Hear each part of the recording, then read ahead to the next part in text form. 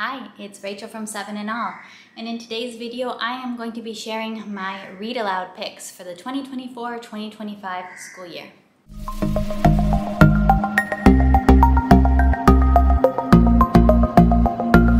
In this school year I am going to have a first grader as well as a pre-K and a baby.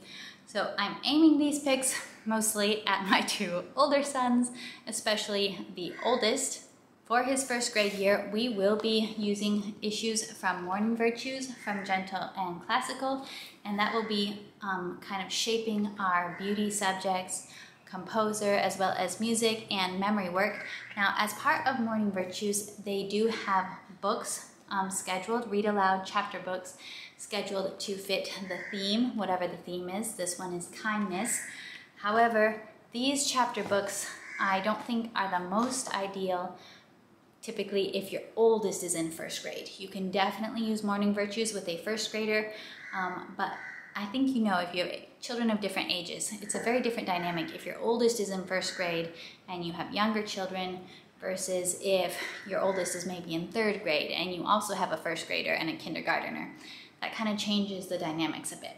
So for this year, I did pick a few that were recommended in Morning Virtues of the kind of the ones that were more appropriate for younger kids, but my priority was really books that I felt were going to be a good level for this stage, as I have not read them many chapter books yet. We've done just a few, like we've done Winnie the Pooh, some simple beginner chapter books, but I wanted to really choose chapter books that were good for the beginner to listening to chapter books, not to make this too challenging or too much of a stretch. I believe I have 13 books to share with you. What kind of shaped that was, if we're doing 6 Morning Virtues, that would kind of schedule you to do 12 read alouds, because each one schedules you 2 read alouds, 12 read alouds throughout the school year. That sounds pretty reasonable to me, and I picked 13 just so we have a spare. We'll see how many we get through. I'm not going to have a very specific schedule. I'm just typically the person who will sit down and read the next chapter. And sometimes kids will yell, read another chapter, and then sometimes you do. And sometimes you say, sorry, we don't have enough time today. But I'll share what I have with you. Okay, Anna Hibiscus has been recommended by many moms. And you're gonna notice throughout, a lot of these are chapter books that do have pictures in them, which I think is really nice when you're just getting into chapter books. They don't have long chapters.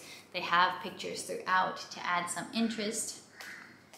We also have The Adventures of Geraldine Woolkins. I read part of this to the boys when my oldest was in pre-K, and it was kind of a bit much for them back then. It went okay, but it could have gone better, I think, if they were older and had a longer attention span. So now they'll be about 2 years older by the time we get to this, and I think it'll be a much better fit for their understanding and attention span then.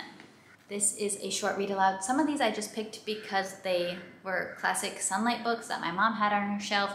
Always use what you have access to when you like it. The Light at Turn Rock is a really fun, pretty exciting story, being at a lighthouse. This also has pictures. It's short, but I think one that's really engaging for the boys. Then The 100 Dresses. This is actually scheduled in Morning Virtues in the Courage issue, I believe. It has pictures. I remember reading this one as a kid, and this is another childhood favorite, Mrs. Piggle Wiggle. I think every child should be read this book.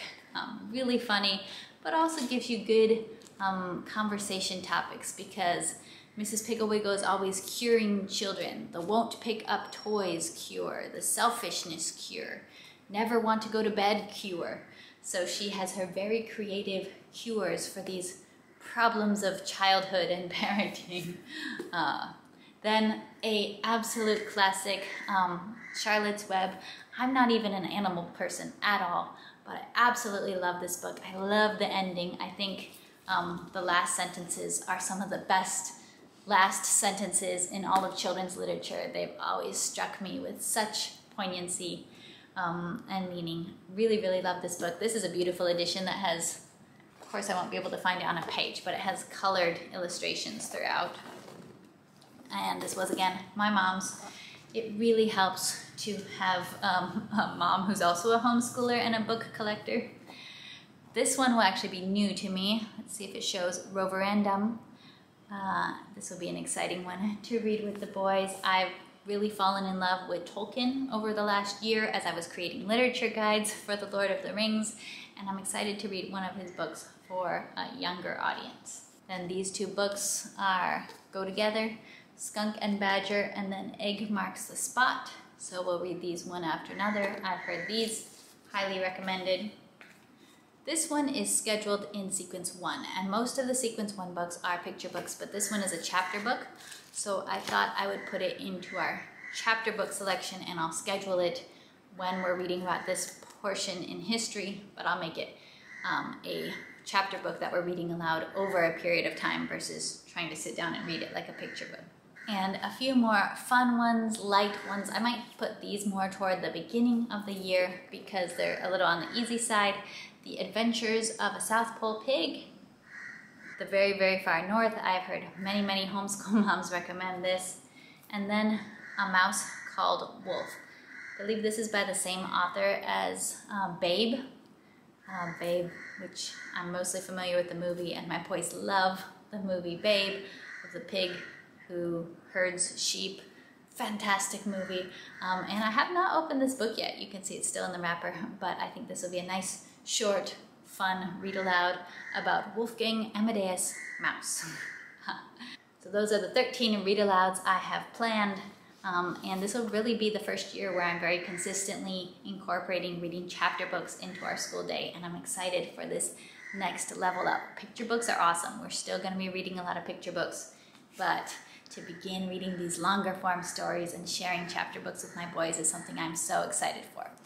Leave me a note down in the comments below. What's a read aloud that you are excited to share with your kids in the next year? And have you read any of these books? Let me know which one is your favorite. I'll be seeing you next time for more nerdy homeschool videos. Don't forget to subscribe and like. Bye!